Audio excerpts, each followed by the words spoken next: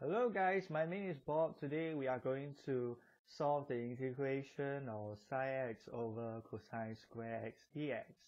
So the first thing to do to solve this problem is apply this technique called the U substitution. Alright, so we let U to be equivalent to cosine x, and then we take the derivative with respect to x, and this gives me negative sin x.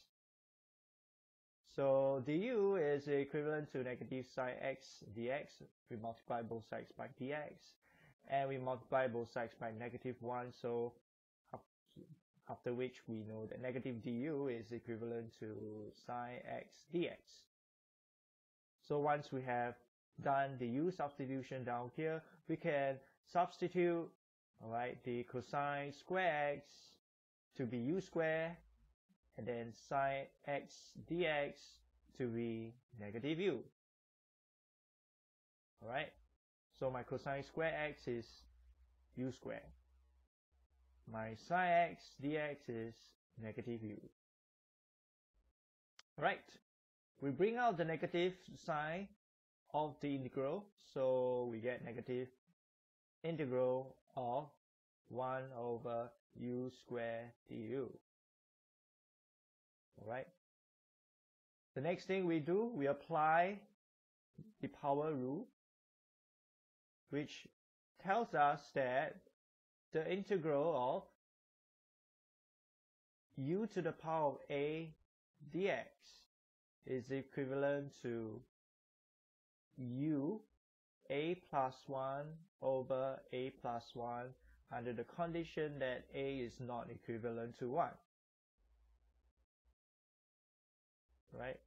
We change this fraction into an indices form so that it will be clearer for you to see how the power rule is applied. So from here we will apply the power rule. So we let a to be -2. So after we integrate u to the power of -2 dx is equivalent to u -2 plus 1 over -2 plus 1 plus c. Okay, so we know that there's a negative sign down here in the denominator. We multiply it with the negative sign outside, so that gives me a positive. Alright. At the same time, -2 plus 1 is -1.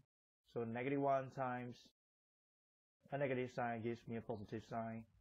So we now have u to the power of -1 plus c. Okay? And this is the same as 1 over u plus c. Last but not least, we substitute u is equals to cosine x backed into the question, because the question is in terms of x. So we have 1 over cosine x plus c, and 1 over cosine x is the same as secant x plus c. And this is the final answer for the integral of sin x over cosine squared x dx. Thank you guys for watching, and I will see you in the next episode. Goodbye guys.